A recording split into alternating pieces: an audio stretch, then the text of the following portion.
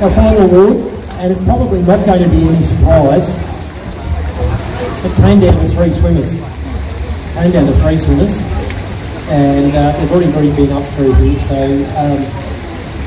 incredible performances from these three, from Jess, Sydney and Albert, but through a combination of things, and Albert taking on a number of events, including the IMs. He really has worked hard across all his strokes and scored points at a state, national and certainly at a regional level,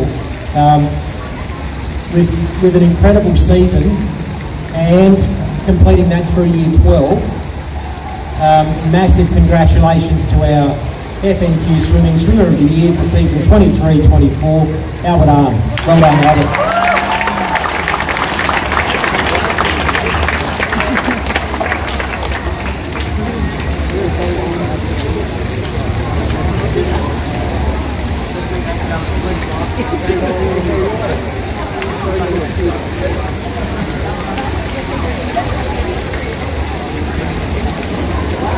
Thank you, everybody. We'll see you here tomorrow afternoon.